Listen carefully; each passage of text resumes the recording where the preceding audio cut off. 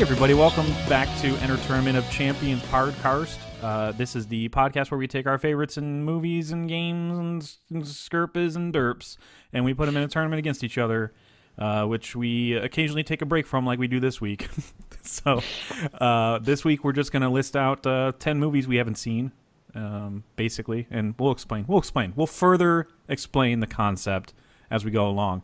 But I'm Jeff. I'm one of 3 guys who talks on this show, and I'm joined by Kyle. Kyle's over there. Yeah, I'm over here, and I talk sometimes when it's my turn. Yeah, he talks when it's his turn. And then we got JD, who's he's over there. No, I'm a guy. Yeah. There's gonna be a lot of that. We could today. be a choir of if you allowed us to be. So we can do that a whole episode, man. Oh, I could do judging ones, agreeing ones, and speculative ones. Yeah. So. And this will probably be the short episode of the week. I don't know that we'll do a review episode for the week that this episode comes out. I can't imagine a movie. I'm trying to picture a movie that's coming out. Red Sparrow, I guess, but I don't know. You guys, I don't expect you guys to rush out to see Red Sparrow. So that's. I am. Yeah, I'll be seeing that. Okay. Either Thursday or Friday for sure. I will see it if you guys come back and go, "That was a good movie, guys." Oh, okay. I go, okay. I'll go see it. If not, JD and I can just do a quick one, like a quick review, just so there's something out there. Because fuck it, you know. Or we can do Mute, and we can just shit all over that movie. Oh my god. Yeah, that's yeah. we could do an episode that's kind of like all 3 of us, and when we talk, because JD and I saw Game Night too, so that's. Oh yeah, one worth mentioning. Y'all haven't gotten to me if I should go see that or not. Dude, yeah. Don't spend money on it, I guess, if you don't have to. I mean, if you can wait. I can wait. Yeah. It's funny. It's just you've seen half the movie already because of the trailer. Like, unfortunately. Wow. That's dumb. Yeah. What's really cool about it? It does. The directors do create a one of which is a director from Freaks and Geeks. John Francis Daley. Yeah, man. Francis Daley from Freaks and Geeks, the lead. And they created something really cinematic with the action sequences sometimes. So that was really cool in theaters. But like, there's not enough of it for me to go, Kyle, you really need to see it in theaters. Oh wow. Yeah. Okay. Yeah, it's just every few and far between. There's a really cool little action sequence that you're like, oh, nobody's done that before in a comedy, which pretty is much rad. For like comedies now. Like you would have to come back and go. That was like for Getting Sarah Marshall Lovers of Funny. You should go see that in theaters. I'll go. Oh, okay. Comedies just don't get my butt in seats until I get a movie pass. I'm not paying $13 to go see a comedy. You know, understandable. Yeah. Unless it's just like I said, it's just that next level for Getting Sarah Marshall level. Yeah, exactly. If people are like, that's one of the funniest comedies ever, period. Like, yeah. Go see okay, it. cool. Yeah, I'll go check that out. Game Night's just a little bit above what we've been getting every year. That's pretty much. Cool. Well, that's good. That means we're on the right track. Yeah, I think so. There's potential, and I can see why DC. Was like, hey, we got to get these guys for the Flash because they do interesting things with action and they can do comedy and character. But cool. DC's probably going to end up fucking them out of that movie anyway, so who cares? Right. More people have left that movie than any other movie I've ever known in my entire life. Right. It's so crazy. Talk about kryptonite for directors. That's that movie right there. Somebody left another movie, not a DC movie, but like a movie that's been in production forever, and you're like, nobody's going to make this movie. It might have been a video game movie. I can't remember. Whatever. We were talking Whedon and Batgirl, right? No, that one. That's not even in production yet, right? Officially said, hey, we're going to do this movie. Was with Whedon. I'm thinking of something else. But anyway, today we're going to talk about... this is the first time we're going to do this, and we're probably going to try to do this once a year until we run out of 10 movies that we need to see. Which I don't think will ever happen, honestly, for me. I mean, there's so many movies in existence that people praise all the time. Unless I take a firm stand, I'm like, I'm never watching a movie before 1960, guys. Get over it. We should never be able to run out of movies. Right. But yeah, this time, this episode, we are just talking about each 3 of us compiled a list of 10 movies that we have been meaning to see, like, pretty much our entire lives, or most of our lives. Some of us might have a movie from the 2000s that we just missed and everybody won't stop talking about, and that's the case for me, at least. I have like a couple 2000s movies. But yeah, this is just a good time to try to buckle down and see these fucking movies. Because otherwise we're just still like, God, I still need to see that, you know? Like, and we just keep talking about it out of context, out of the show. Like, we don't have a reason to put a lot of these into the show, you know? There's sometimes we just don't talk about these genres or that these movies belong in. So it's a good time to just really strap in and fucking watch these put your big boy pants on and watch movies that you can't live without, basically. So each of us, like I said, each of us came up with 10. I listed mine alphabetical. I know JD did too. JD done did it too. Yeah, I done did it. If I don't have to go first, I can do that real quick. Oh, okay, gotcha. Yeah, I think the order this time we're still going to go one by one like we do in top 10 episodes. Yeah, Kyle, you're last, so you're good. Okay. So that's that's just pure happenstance right there. That's serendipitous. All right. Serendipitous. Dipititis. Dipititis. And if obviously there's no pushing this episode, but I'm just going to play the song anyway. Yeah, there it is. And it would never die. If we do synchronize, that's cool. We can just talk about that one movie and what we've heard about it briefly, basically. And if one of us has seen it, then we can be like, hey, I think you'll like it because of this reason or whatever, which would be cool. Anyway, so this is interesting. This is going to be fun because we're going to come back to this topic later, and I'll explain that at the end. All right, so I start off this week. So my first one, just alphabetically speaking, is Brazil. Mm-hmm. You guys have that? I do. I do. Same yeah. Spot. Oh, Same wow. Spot. Same spot. Yep. I mean, yeah, obviously, because we're going in alphabetical order. Wow, look at that. None of us picked an A movie. Clean Synchronized. 3-way. That never happens on like episodes where on genres like we all agree on. Yeah. That's kind of crazy. What I don't even know. It's just I work with somebody who's a big time cinephile. I might end up having him on the show eventually, honestly, because he's a smart guy. He's a really smart, analytical dude, and this is one of his favorite movies, like of all time, like legitimately. He recommended his top 3 movies to me, and 2 of them are in here, and this is one of them. The third one I've seen, and I'm like, yeah, that's a great movie. But this one was one that he brought up, and so many other people brought up, and apparently it's just a weird as fuck movie. And I'm like, cool. I want to see a weird as fuck movie. That's cool. Yeah, I like those. The weirder, the better. And I think we're all kind of familiar with the director. I think it's a Terry Gilliam movie. Is that right? It is. Yeah. I just rewatched Fear and Loathing, man. That was mind fuck. It's been like 10, 15 years since I watched that movie. I forgot how fucking insane that was. It's a kind of a trippy movie, I would say. Yeah, a little bit. As we were describing earlier. Yeah. Time Bandits is the same way. It's very like, you would think it's kind of like, oh, this is like a fun like kids movie. It's not. It's a very dark like adult movie that just so happens to be a kid who's with a bunch of dwarves, tiny people. I'm sorry, I don't really know the term. They little people. God, I really don't know. Lesser people. But yes, I think that's the PC term insert here for tinier person. God, and it's a very trippy, weird, funny movie and stuff like. I really like this director, so I'm kind of surprised I've never seen this movie. This is apparently Brazil is part of a trilogy of imagination that started with Time Bandits and went to Brazil, and then it went to The Adventures of Baron Munchausen, which is an 88 movie, 1989 wide release, but it was an 88 movie, so that's going to come up either this year or next year anyway. So, yeah, this dude I've only watched I watched Brothers Grimm, and that was fine. I've seen Imaginarium of Dr. Parnassus. Parnassus, yeah. Penises. And I've seen 12 Monkeys, which I fucking love. I like 12 Monkeys, yeah. Fear and Loathing I watched once when I was way too young to be like, oh, this is good. So, dude, it's it's a weird rewatch. That's a good one. Yeah, it's gonna a weird rewatch, man. It's a 98 weird movie. Rewatch. Well, I'm sure. It's a 98 movie, so we're going to talk about it this year too. So, and he co-directed Monty Python and the Holy Grail, which is one of my favorite comedies of all time. So. Yeah, you know what? I kind of like that movie too. So funny you say that. The movie's really fucking funny. I love it. But yeah, that's why it made my list, is because of the right people have recommended it to me. It's not like you have people that like Transformers movie recommending this movie to me. Like it's you know what I mean? Like-minded film fans have been recommending this to me and won't stop doing it. And I'm all about a weird dystopian sci-fi movie, man. You know, I got a few sci-fis in here, so. So yeah, that's why I put it in mine, and it sounds like you guys have had it recommended to you as well. Yeah. By me, or mostly by you.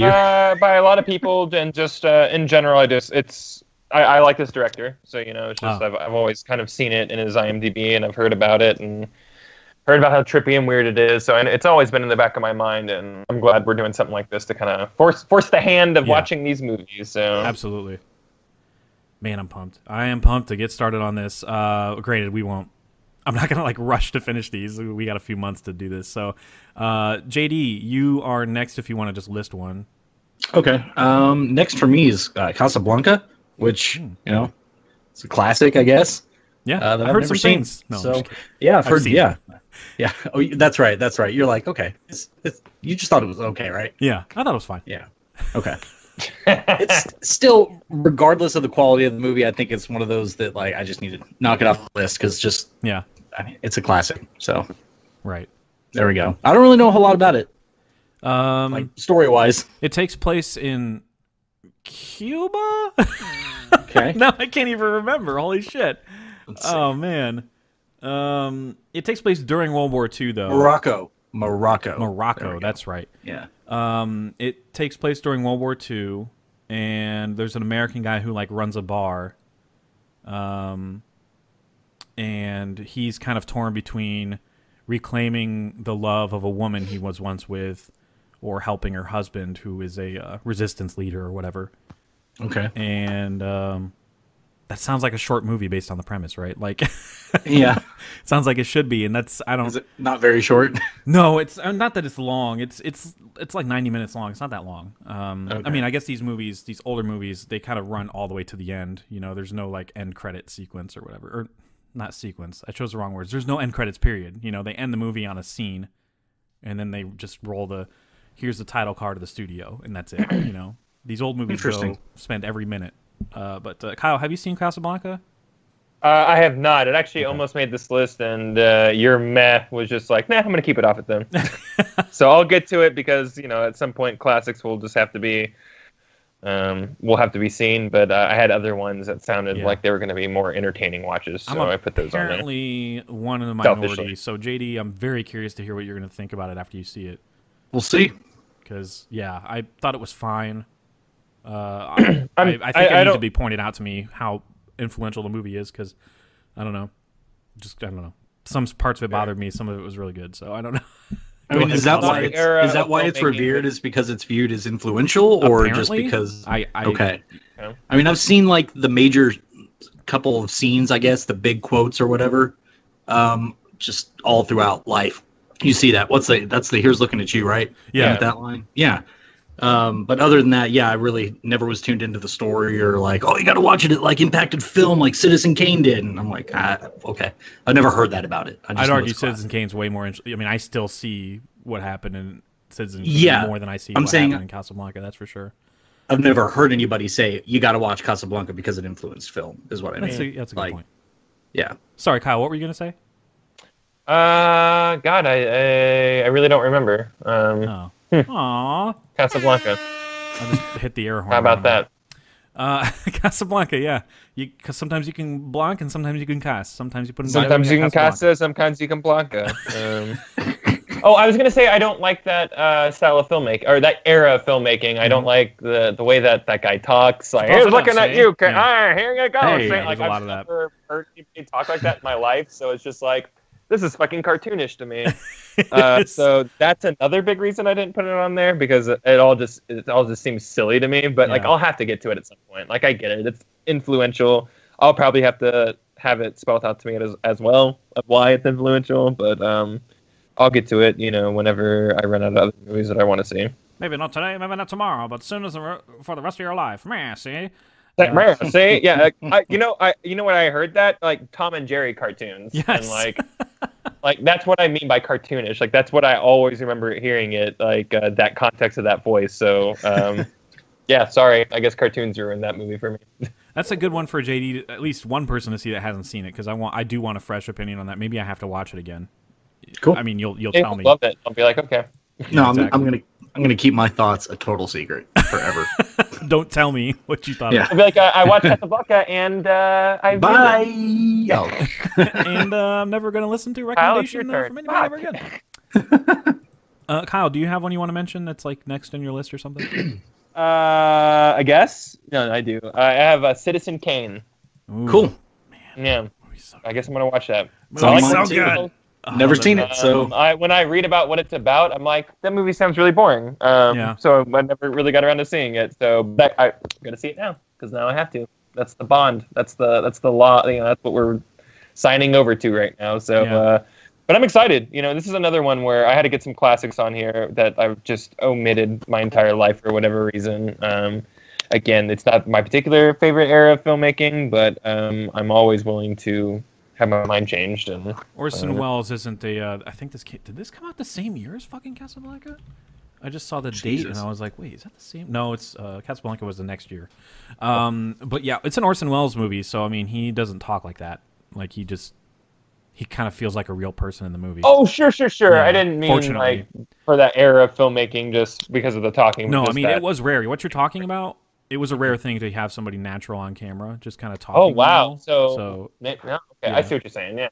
Like him and Marlon Brando were kind of like game change, especially Marlon Brando, who's walking around on the waterfront, just like us. Yeah, he's like chewing gum, just talking, saying his lines like a normal person would, and you're like, oh my god, I didn't know that was a thing. Like that just like kind of blew the doors wide open on what acting could be, basically. That's amazing.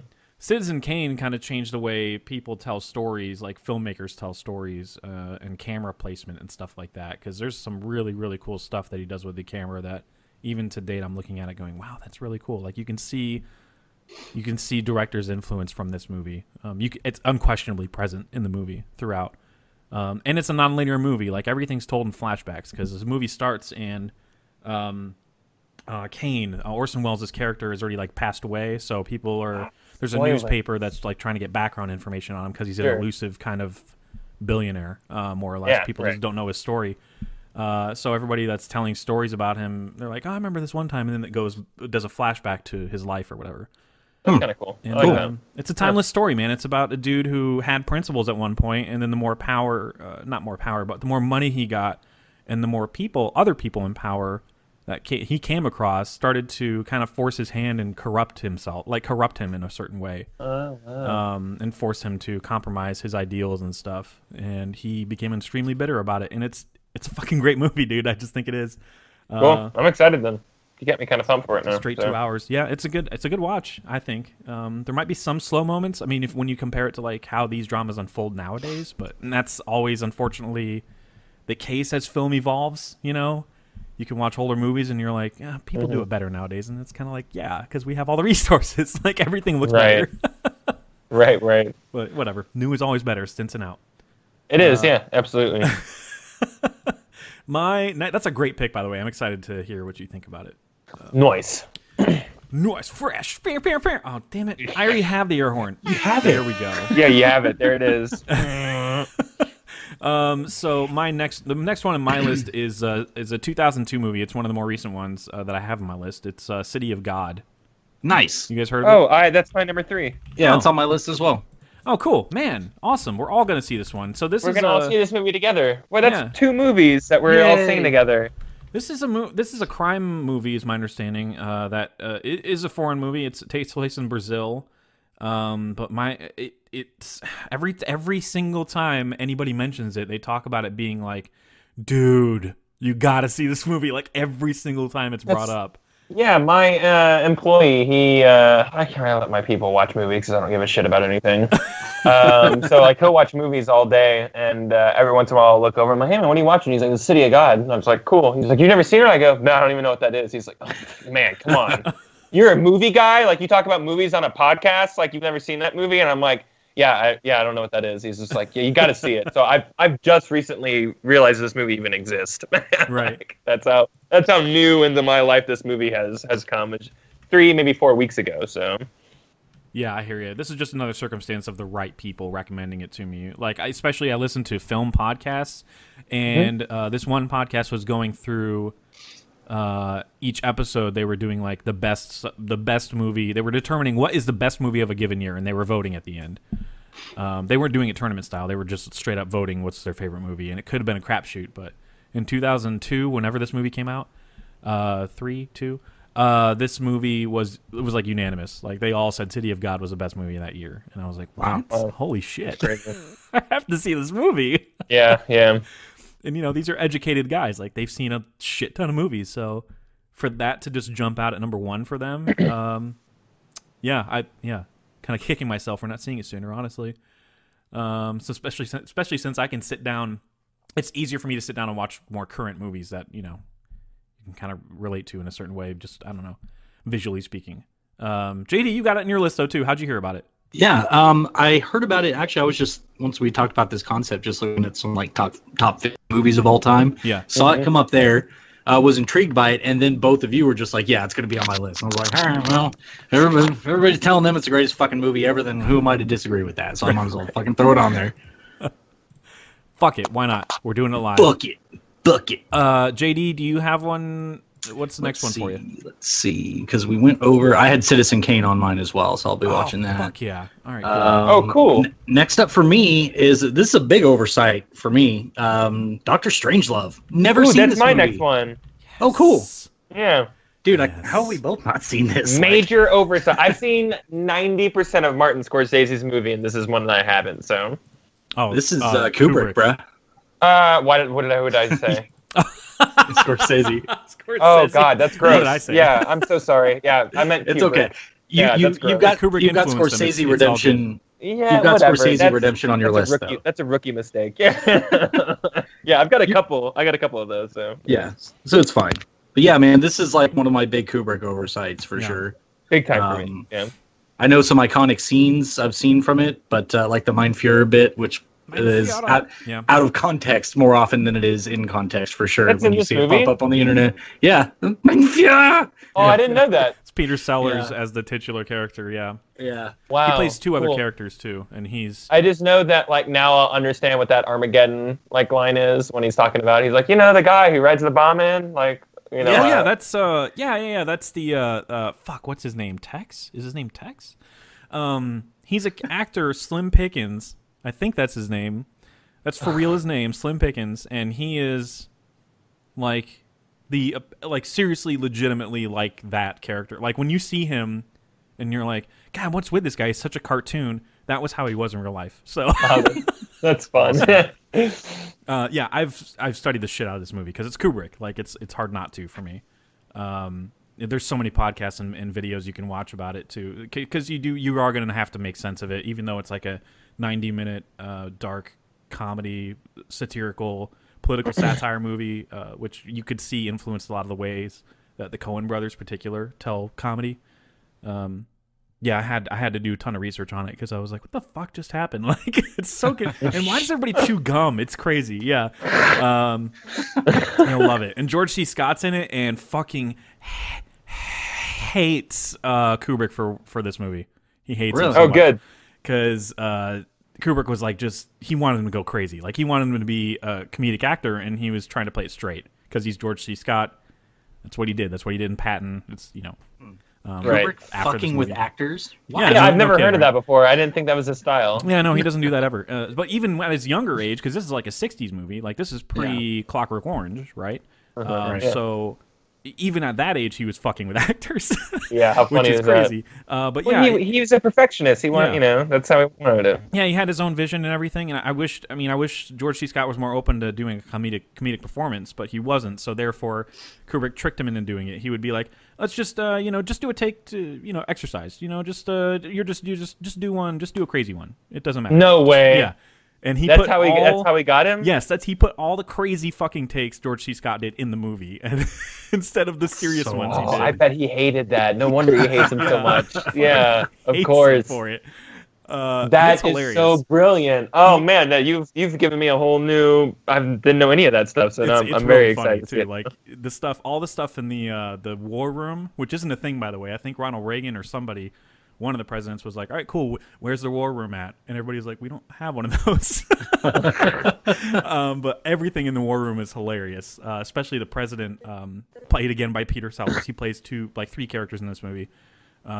He has a phone call with one of the Russian diplomats about a potential nuclear war, and they're arguing about, like, how come you never call me to ask me how I'm doing and shit like that? Like, it's just, it's like the world could be destroyed at any second, and they're arguing about, like, just bullshit. Yeah, exactly. It's so fucking funny. And George C. Scott is just Yeah, he's off the rails in this movie. It's such a joy to watch. It's one of my favorite, besides Clockwork Orange, which is like my favorite movie. Period. I think it's up there.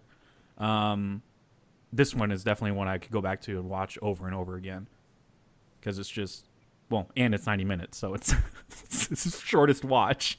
Yeah, easy to digest that way, and you just get more from it each time you watch it too. Watching it in the theater, by the way, was pretty crazy. You could tell who hadn't seen it because when the movie ended, they were like, "Okay," and they got up and walked out. Like they didn't know what to expect. They just heard it was a classic. So, yeah. Hopefully, you'll want to chit chat about it after it ends because there's a lot of details. There's a lot of fun little details about that movie. Cool. Yeah. Yeah, I'm excited. I'm so happy. Get that off my list finally. Yeah, I'm very excited to get that one off my list. How are we gonna fucking rank these? These are all gonna be amazing movies based on what we've heard. Oh man, not one of us has in here. Oh, I don't know. I heard good things about Transformers last night, so I don't know. Go check it out. Buddy. No, I don't. That buddy doesn't exist. None of us chose a bad movie in here that we've heard is a bad movie. He's your friend Michael Bay, because that'd be the only person that would. Go, come on, guy. Just say it on there. I need help, man. Come on. Come on, man. Nobody's seeing my movies. Except they are. No one saw the last one. That was JD's mention, right? Kyle, do you have one? That was on my list as well, so I'm kind of at the mid area of my list, and the next one for me is Godfather 2. Oh, maybe like one of the biggest cinema omissions I've ever had in my life. Yeah, I would say so. In terms of age and quality, because it's an older movie that should have. Well, and it's heralded as like the greatest sequel of all time, and I'm like, guys, Empire exists. Everybody remember that. It's fine though. Don't worry about it. No, and people still talk about this one as just being one, and it's one of the greats, So like I've got to check this one out for sure. And I love everybody in this movie. I love mafia movies. I have no idea why I've never seen this movie. It makes no sense to me. This one especially is more about Vito's journey from when he first migrated over to America and how he came to be who he is. Like you see De Niro play that character. So, like, there's even more of, like, the mafia stuff. Like, how did he actually become a mafia? And then you see the parallels between his journey and Michael. Yeah, and, it's brilliantly told, man. Yes, yeah. It makes it, even though it's like a 3-hour movie, like, you sit down during one, and you're like, I don't want to stop. I don't want to stop this movie. Like, it's so good. Yeah, right. And I love the first movie, So it's like, I cannot explain to you guys why I've never seen this movie. It makes zero sense to me. It makes me mad even because it's just in my genre house and it's just in it's in my wheelhouse. So I'm very excited to get to it. I have no idea really what to expect. You have told me a little bit about just now about what the story is going to be about, but I have never really looked into it or anything. So I'm going into it pretty fresh, despite how classic it is, and despite I'll probably be watching it and going, "Oh, Family Guy did this scene," or or someone. You'll pick up references everywhere. Absolutely. I fried out, and he kisses him. So. Yeah, that's Oh, that's in that one. Yeah, exactly. Great. You broke my heart. You broke my heart. Yeah, I've seen that in a million movies. So. Exactly. You'll. Oh man, this will be like top. Definitely in your top when you rank these. Oh, Jesus Christ. I'm pretty sure it landed in my top 5 of all time. Pretty sure. Really? Wow. That's awesome. Yeah, at least top 10, but I'm pretty sure top 5. The only reason it's not, it might be top 20 for me because it's not. I had to kind of be honest with myself. Crazy. Like, what am I going to watch the most of? And this one's just so long that I just don't revisit it that often. But that's fair. Unquestionably, but top 20 is crazy. That's so like high. It was 10 for you. That's crazy. That's insane. I think it was the first movie where I was ever like, as a younger person, just like, man, the way that they're telling the story stood out to me. Yeah. Because I think I watched it when I was like 12 or 13, somewhere in there for the first time. I stole my dad's DVD set. Yeah, I still got it. Oh, yeah. Joke's on you, Dad, except you didn't.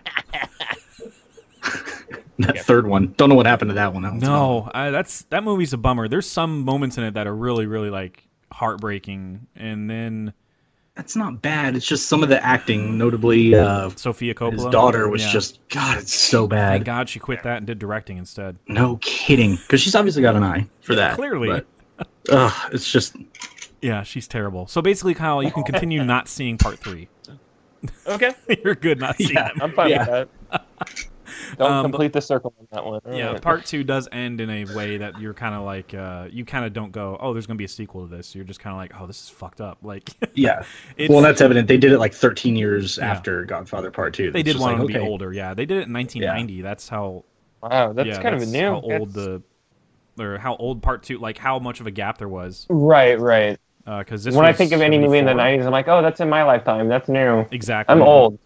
I need to start accepting that. Yeah, we're old, guys. We're up there now. Yeah, we're all old. So, we could be the Pacino role in part 3 now. That's if I showed up to like a concert, like I'm the weird old guy at the concert. Yeah. This guy, hide your shit. There's this old guy next to us. No, he's got a mustache. I got the cop. Fucking narc over here.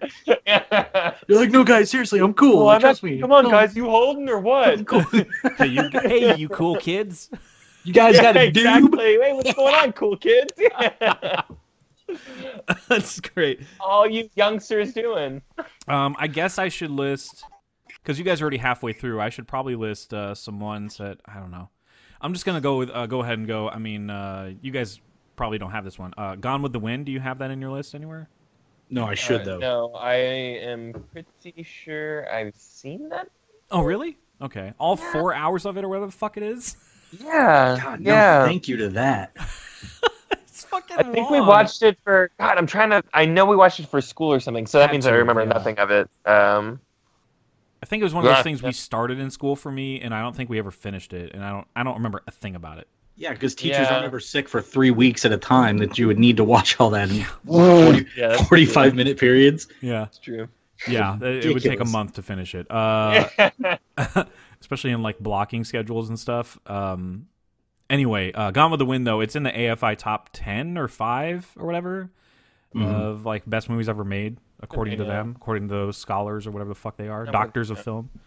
And this is just, we're at the point now where I'm starting to see more and more classic movies, so I'm kind of like, well, what have I not seen? And it's like, oh my god, Gone with the Wind, that's like apparently an iconic type of movie, a classic. So what am I doing? I should probably see it. You know, this is a good opportunity to see it. It's a good time, yeah. Yeah, and to be like, why the fuck is it so long? That's probably what I'm going to end up saying. I don't know that anybody's recommended it to me. It's just on the AFI watch list. Not the watch list, the top 100. And I'm trying to like power through that this year. So there's some ulterior motives to this list too. Okay. That's where I got like 5 of these titles, is from that list. I hope it's good though. There's just like, how is a movie that long and it's good? Like it's just.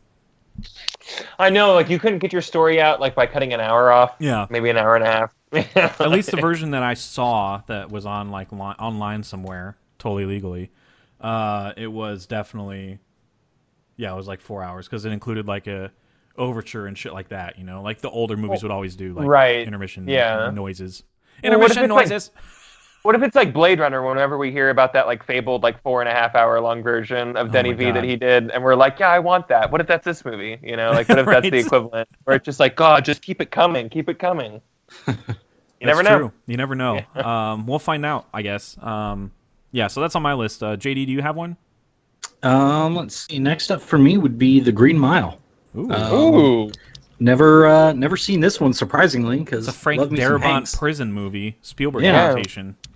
Yeah, I would say you're gonna love this movie, but it's kind of a bummer. So have fun. With it. I think that's probably the major reason why I've stayed away from it, because everybody prefaces it like it's great and you're gonna die inside. Like, I don't want to do that. A piece of you will no longer be with you the moment after the credits roll in this movie. I'm not ready, but whatever happens, and I've wanted to go back and revisit it ever since Michael Clark Duncan passed away, because it's one of the few of his that I've never seen. His bigger movies, anyway.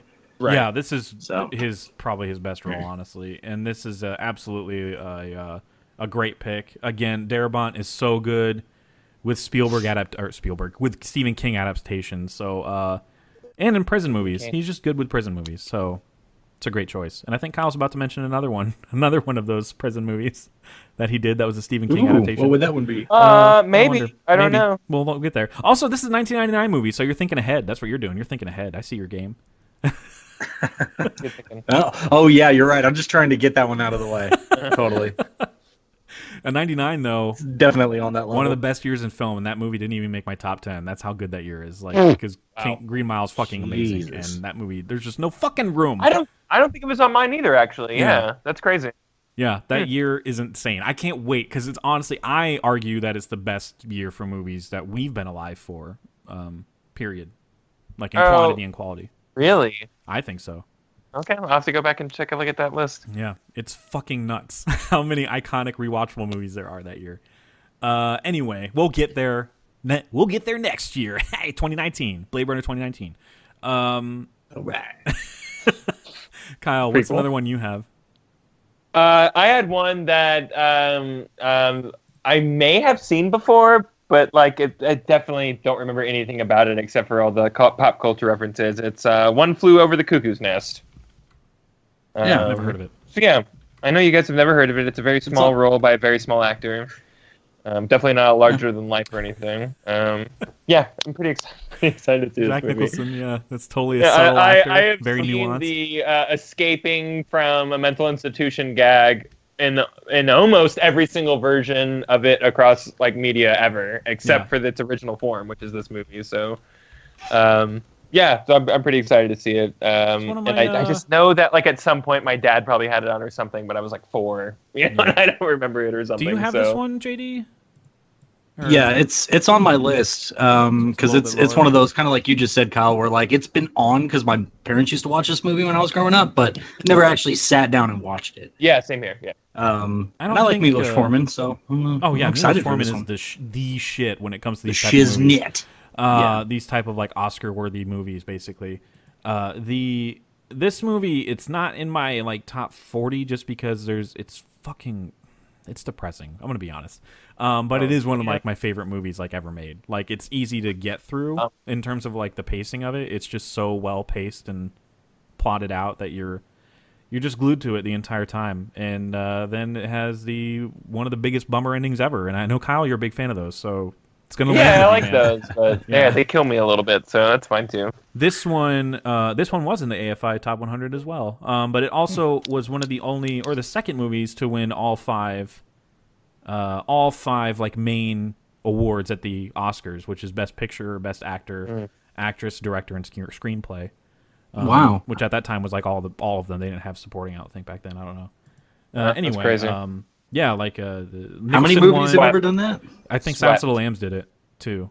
Oh, okay. And, makes sense. That movie's okay. Yeah. Yeah. I guess they just don't count supporting in the same role.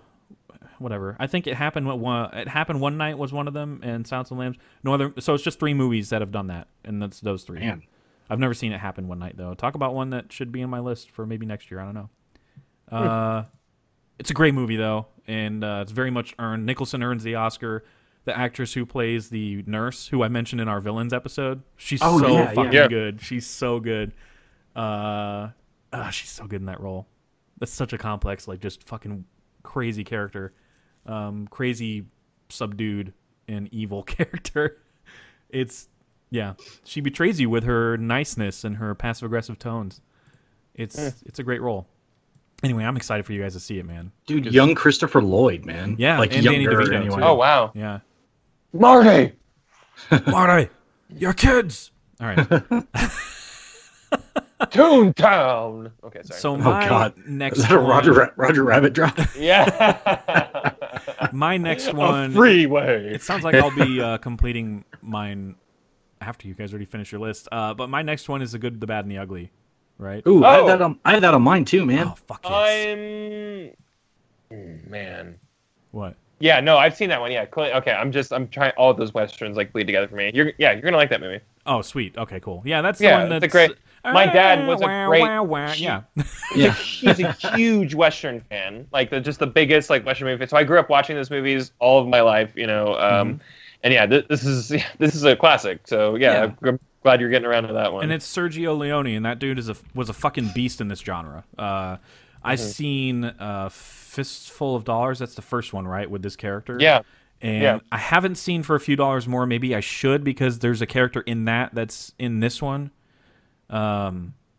Anyway, this one is iconic as shit, and it's one of my dad's favorite movies, like, ever, period. Same with mine, yeah. Yeah, so I mean, it's like kind of like I feel like I owe it to somebody that helped birth me, so I can see it and talk about it with him.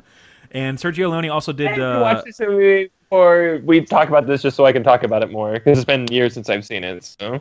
Oh yeah, cool. Well, yeah, we'll bring that fresh perspective.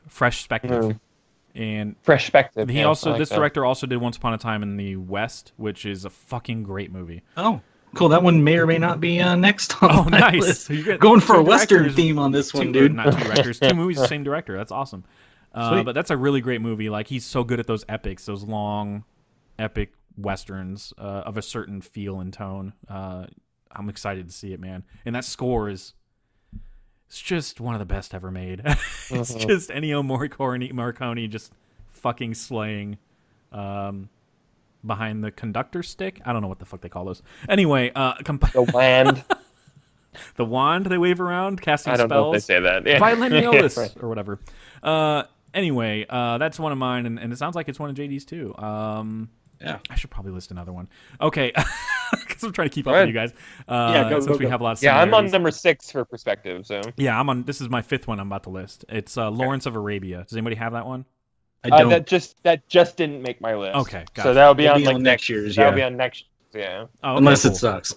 Yeah, if I tell you, I would wait. But this is another. All my movies are fucking long. But this is another one that's kind of longer. But I watched the Spielberg documentary on HBO, and he talks about how this movie like kind of defined who he wanted to be as a director. And oh, whoa! I mean, so many people have talked about how great this movie is and how it's just one of the best movies ever made. They mention it in Uncharted 3. One of the characters mentions.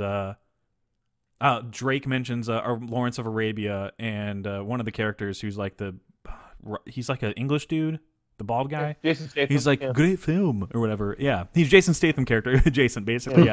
Yeah, he's like great film or whatever. It's just, it's so embedded in the pop culture of people that like are cinephiles that I'm kind of kicking myself for not seeing it yet. JD, were you trying to say something? No. Oh, okay. Sorry. I think you cut in and out for like a second, just going or something. I heard I heard like an alien come in for a second. Take me to your leader. We like movies. Oh shit. Okay. We should do an episode that's like top 10 movies you would show aliens if they came to Earth and didn't know anything about our culture. Man, I would have no idea how to fucking cultivate that list. Why would How would we do that? Like, you don't want to show them something pick all good. Sci-fi and just be like, is this right? Is this right? Yeah, this right? They're like, no, and is they this kill right? all of us because we're so wrong. And then they're like, what is it? Mom and Dad Save Mars or whatever. That one's right. You're like, fucking shit. I would show them 50 Shades or of Grey. worse, it's Starship Troopers. That's the one that's right. It's like, oh no, that's brutal. I don't want that. Yeah. I'll show them 50 Shades of Grey and be like, yes, people liked this shit. They'll be like, take me away from these people. We're obviously more like each other. That would turn a non-hostile like interaction into they'd just be like, all right, fuck y'all, you're done. Laser beam done. Absolutely. So that was I'm like halfway through my list now. I know JD, you have like 2 left though. Yeah, I don't have very many left. Yeah, we'll skip you and go to Kyle. What's another one of yours? Mine is Raging Bull. That's my next one. Nice, dude. Hey, we're covering. Yeah, I got that one on mine too. Oh, get out of here! Cool. Yeah. Awesome. Yeah, we're synchronizing way more than I thought we would be. Yeah. Just 2 or 3s. Anyways, I'm very excited to see this movie. This is a movie that I know another one because my dad was a boxer. Like he's not pro or anything like that, but he boxed in the amateur league all through his 20s, and he just was into that stuff. So I know this is another movie that was on in the background at some point, but I've never actually sat down and watched it. I couldn't even tell you a single scene from it, So I'm very excited to get to it. Robert De Niro. I've always heard great things about it, so we'll see if it delivers. I'm a boxer. Is that this movie? Does he do that?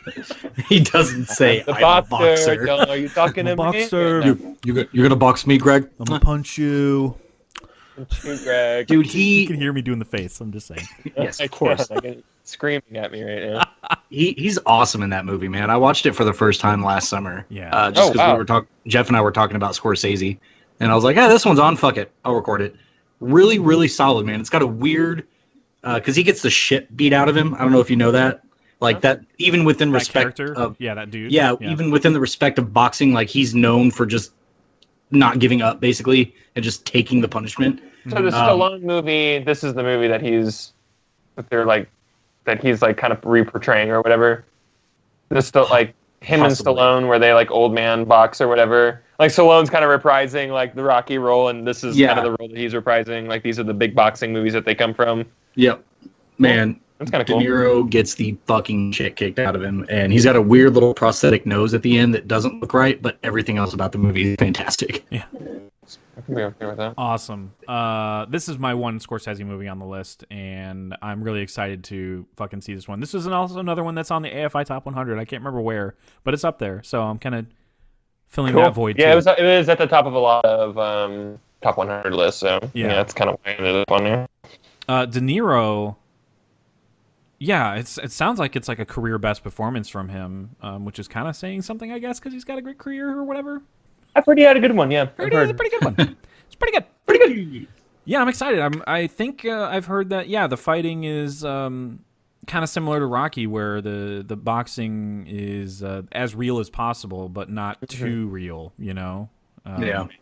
Kind of like there's a clip out there you can see of Michael B. Jordan getting his ass knocked out from Creed. Oh yeah, I saw it. I was on Hot Ones. Yeah, it was on Hot Ones, but that boxer was a great giving episode, him by the way. 40% good looking out on. Yeah. It was.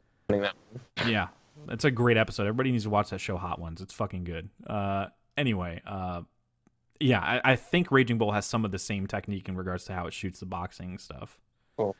I don't know. I'm interested to see it, and it's another long one for me. So I'll be buckled up and got my pee bucket. I'll be watching a lot of older, longer movies. That's for sure.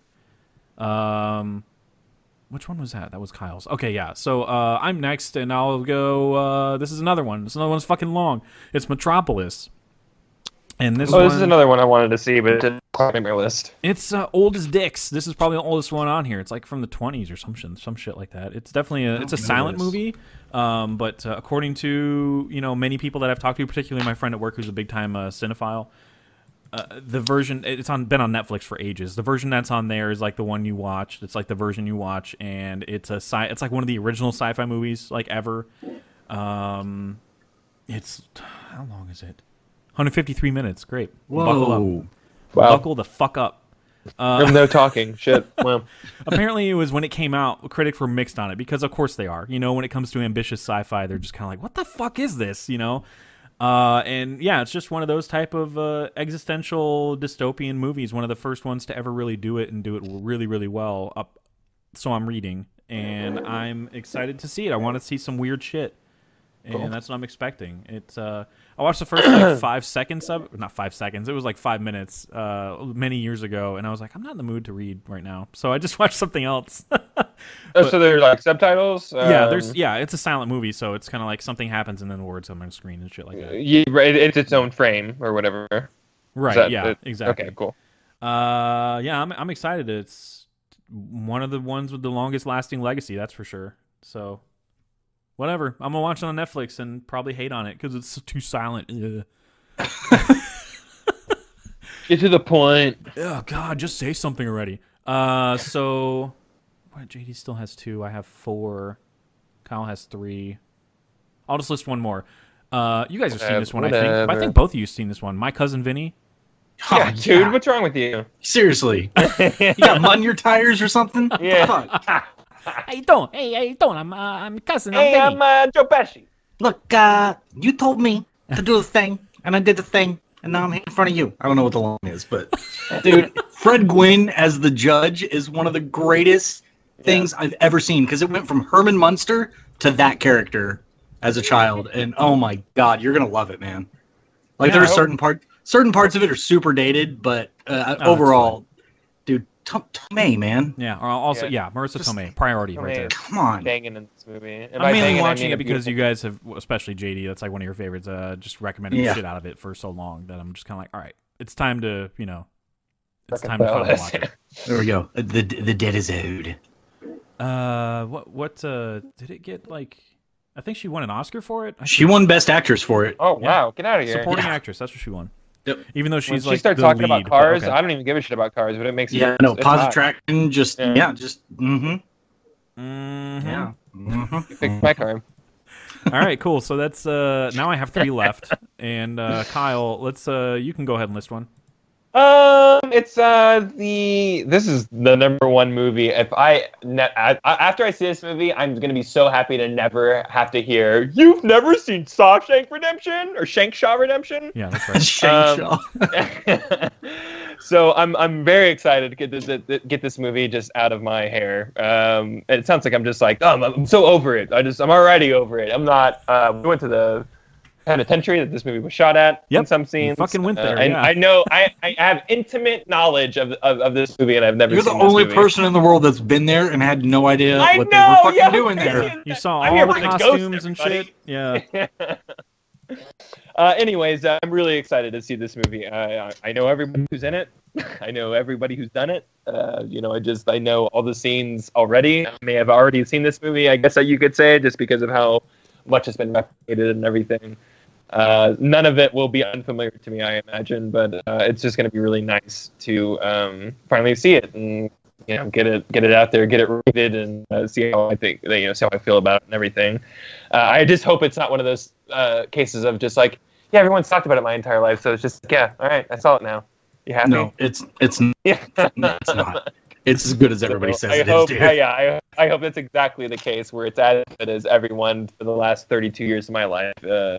Even though it came out, not in 1986, but whatever. 93, 94, something whatever. Like that. Yeah, 93. Yeah, exactly. So I feel like I've just heard about this movie ever since I was a kid. I've never gotten around to it. So talk about debts being owed.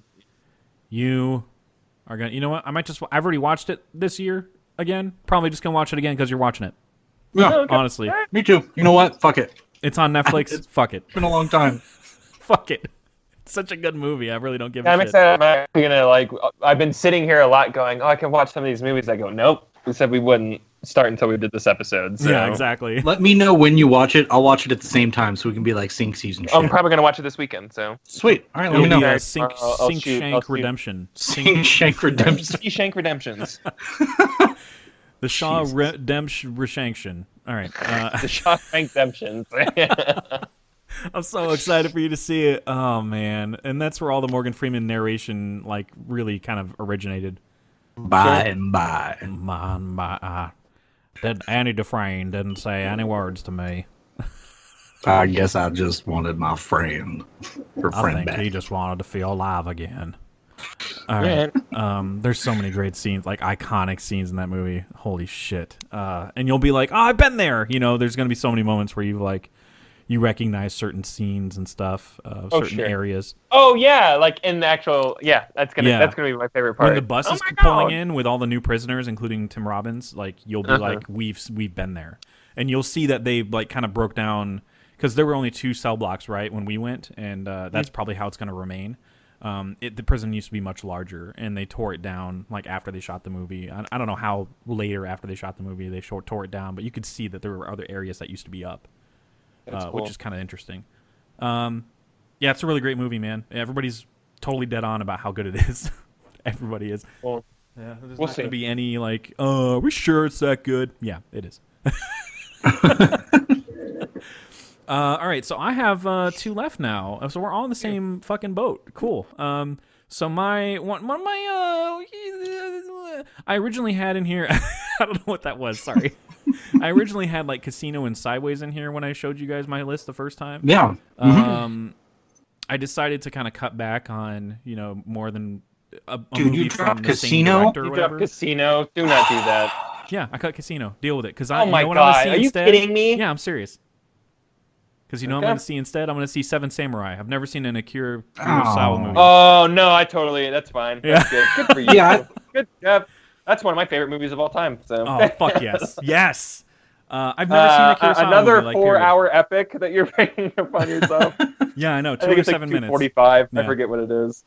Yeah, it's long. But this is another one where I watch these is it Cinefix or whatever? These guys that do top 10 lists of best movies of a given genre or whatever. And they cite Kurosawa's work a ton, and I'm like, I've never seen a single one of these movies, like never. And you've seen this movie a million times already. We got to get a band of people together, and fend off the bandits, and that's not going to be new to you. But just remember that this originated that, this created all that. Yeah, that started that formula for sure. So I'm really pumped to see it. And Sideways I also took out because there's another movie that. We saw a movie very recently in the theaters that kind of made me change my list up, and we'll get to that. But yeah, Seven Samurai. I am really fucking hyped to see this movie. So JD, what's your second and last one or whatever? Well, I guess Once Upon a Time in the West. Actually, I didn't really talk about it that much, but yeah, I put that one on there as well just to get that fucking Western slow burn, or neo-Western movie that we've been experiencing lately, kick of all these neo-Western movies. I need to go back and see where this fucking came from a little bit. Yeah. So I didn't mind putting 2 on my list for that reason. So yeah, that's very different from what we see now. But the Once Upon a Time in the West part, like the Hostiles, is probably the closest you see to what Sergio Leone was doing with Westerns. And that's fine because I think I love that movie like a lot. Yeah, fucking love it too. That's still my biggest omission of the year, even over Molly's Game. And I like cowboy movies, so that's like that's more important to me than seeing a movie about a guy making a dress, even though I know that's probably the one he shooting. Hey, he makes like 50 dresses, okay? Yeah. Well, you know what, man? That's pretty impressive, so. Yeah. You're talking about Daniel Day-Lewis in real life? Because he totally did, and he didn't even. Yeah, no, he really.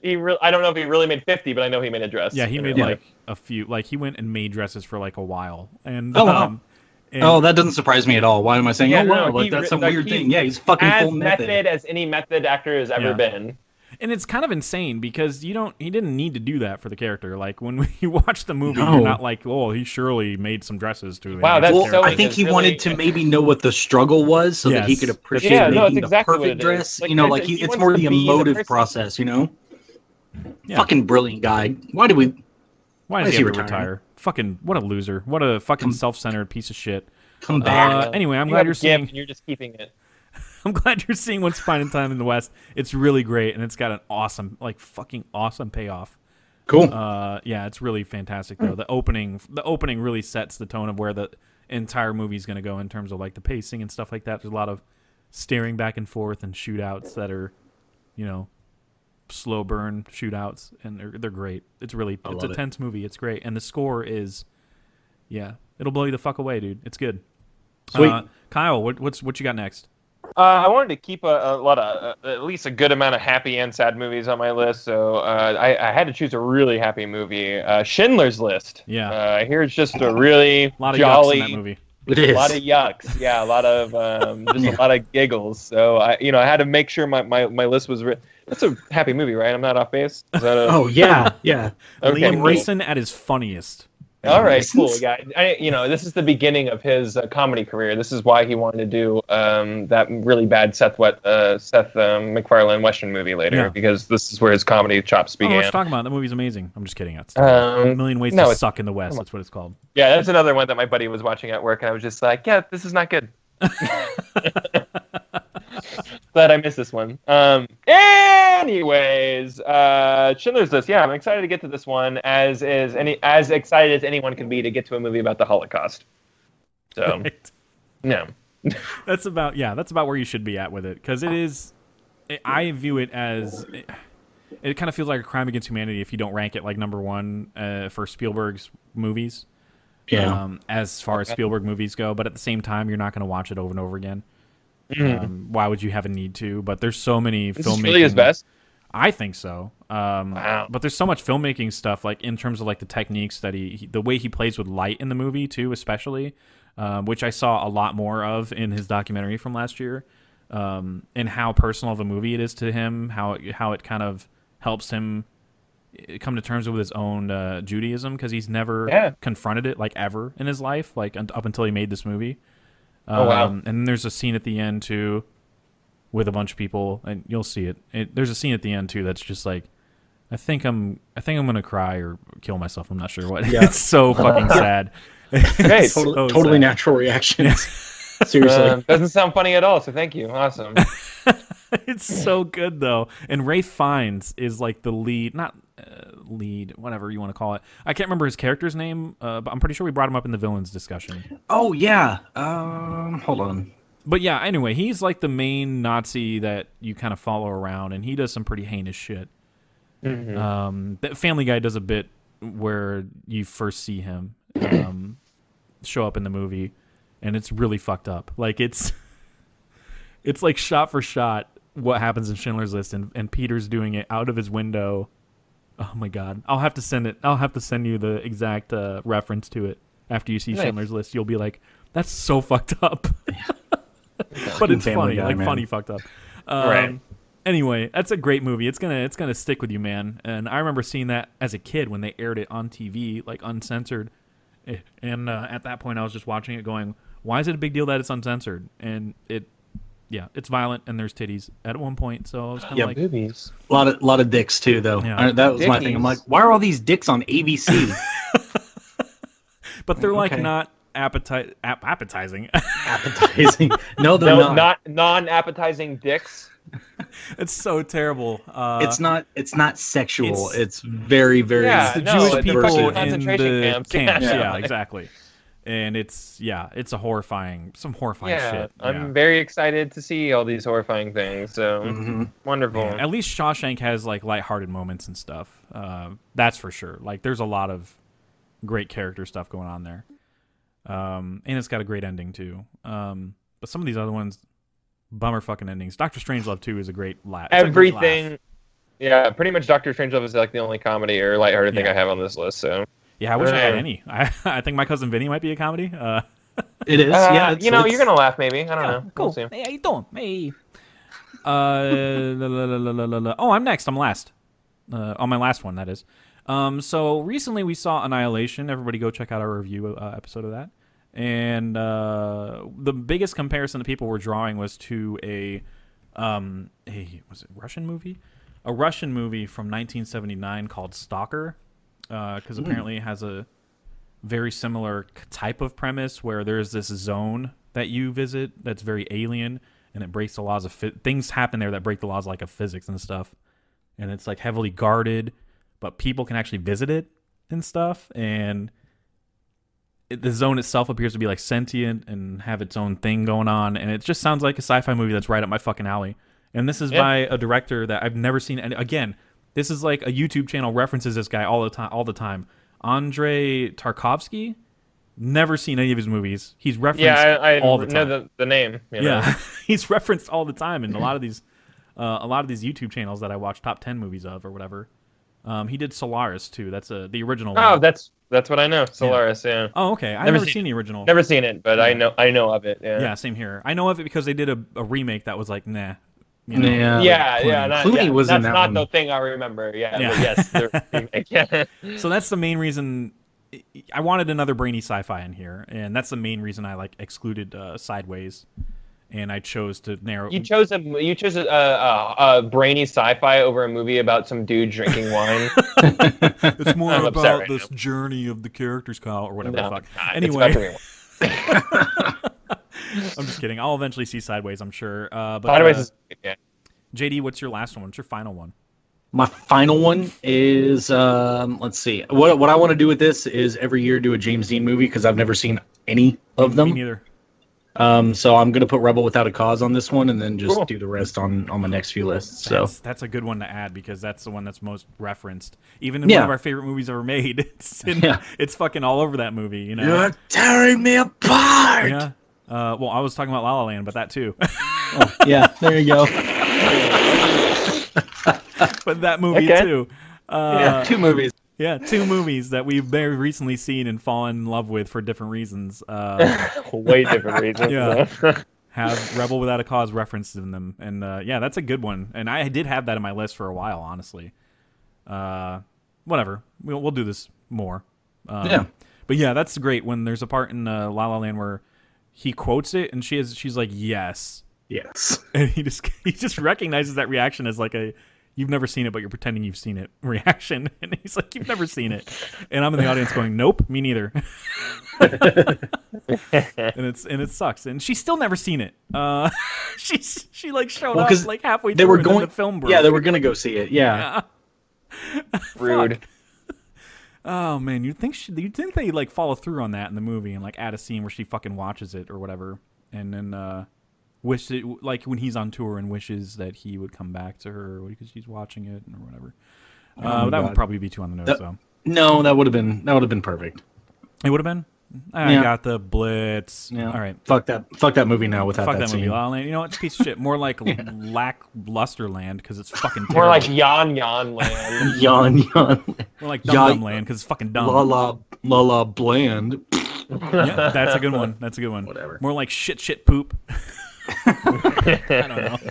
Great. Hit the hard peas. Pop my peas over here. I gotta get a pop filter. That's what I gotta do. Hey, Georgie. Pop. Oh, I didn't even get that reference for a second. It. Yeah, I was like, where are you going? What did the pops have to do with fucking it? But whatever. Now I get it. We're good. Kyle, what's your last one? He's a driver. It's a taxi. It's called Taxi Driver. It is about a man's relationship with his taxi. That's exactly what that is. Another comedy, right? I think it's a comedy. Yeah, but it's hilarious. You talking to me? Talking to me? Yeah, man, this is another one where I know I'm going to be watching this movie and going, cool, I've seen this movie portrayed through so many other movies or things or absolutely. Sketches or whatever. And it's just another huge omission for me. And Scorsese, right? Oh, yeah. Yeah, sorry, I was talking to my dog. Big omission. Yeah.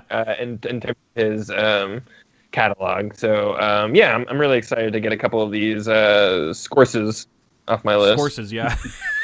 That's how you say his name. Scorses. How you say it plural. Yeah. Scorsese. Scorsese. So yeah, I'm excited. You guys both seen it? I know Jeff, you probably have. Yep. Jada, you've seen it? Yes, I have. Yeah. Am I in for a treat or? Entertaining as shit. You want to see De Niro go off the deep end? Yeah. Yeah. Dial it up to 11. Mm-hmm. Yep. Watch Raging Bull before you watch Taxi Driver though, because it's two totally different intensities. I imagine. Yeah. Raging Bull first and Taxi Driver. Okay, cool. For sure. Yeah, and if you want to see him go even further on the deep end after that, you should eventually add like King of Comedy to. That's another Scorsese movie, and it's him obsessing with a talk show host, and he wants to be on as a stand-up comic, and he kidnaps the talk show host to try and get on his show, and he's just batshit insane, like delusional, thinks he's hilarious. Well, he actually kind of is. That's the thing with the movie. He's actually kind of funny. Highly recommend that one too, just like for different De Niro performances, you know. Cool. It's just crazy to see how much that was his boy for a while. Yeah, man, they were boys. Yeah. Now Scorsese's latched on to like, I guess well, no, De Niro's still doing the. He's in the fucking new one, right? The Irishman. Yeah. Irishman. And Pesci's coming out of retirement for that one too. Yeah. So. Is Pacino in that one too? I think it's like a reunion of sorts. He is. He is. For Godfather / Heat. So that's cool.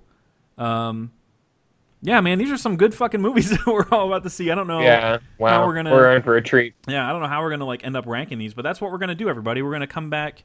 We're gonna come back we're gonna reconvene in a few months. Right now, I have it scheduled for like May or some shit like that, but we'll probably push it out just so we can make sure we all finish these and really get time to soak it in and shit.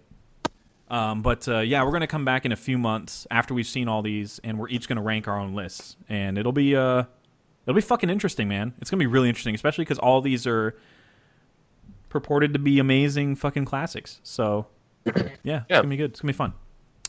So that's all we got for this episode. So you guys find us on Facebook and iTunes, and not Amazon because we're not there. And and YouTube. Leave us comments on any of those areas. You can find me on Twitter at Jeff Whitty, WIDDY. On Letterboxd, you can find us there. Look for our.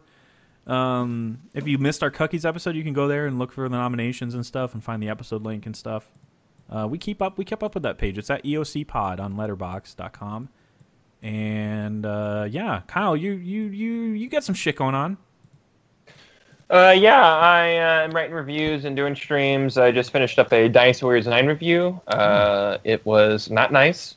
Oh, and I didn't get a review code for that, so I was extra mean. So not because I didn't get a review code, but because I wasn't constrained to. Yeah, you weren't obligated to be like, I should probably say nice things. Yeah, right. I didn't have to keep a relationship with a company that I don't have one with. So. Yeah, exactly. So yeah, that's been fun. Yeah, you can check that out hopefully at the same week that you're listening to this podcast. So. Oh yeah, good point. Yeah, because you guys are listening to this in the future, so we don't know what's going on. We don't know what's going on. The world could be over. I don't know. We could all be like not the shimmer here. could have taken us, but that's Yeah, it's fine. Whatever. Whatever happens, happens, and couldn't have happened any other way, as Morpheus said in an elevator in a movie that nobody likes for some reason. All right, except for us, we all love Reloaded. But JD, yeah, how are you? What's up? I'm a little drunk. Oh, okay. Yeah, I wish I bothered to keep up with that fucking goddamn drunkenness. God damn it. I really wanted to drink, and I forgot because we were talking. Forgot the wine? No, I have the wine. It's just been. Oh, you forgot to drink the wine. Yeah. God. It's been sitting next to me, simmering. I don't know what shimmering? that means. It's been shimmering behind the shimmer. Anyway, so stay tuned for more shit. Up next, we're going to do a bracket, a television bracket, which we like rarely do because it's hard to do those. But we're going to do one on crime dramas, which there's a ton of. And we're not talking about, like, the bullshit procedurals. We're talking about, like, good crime shows.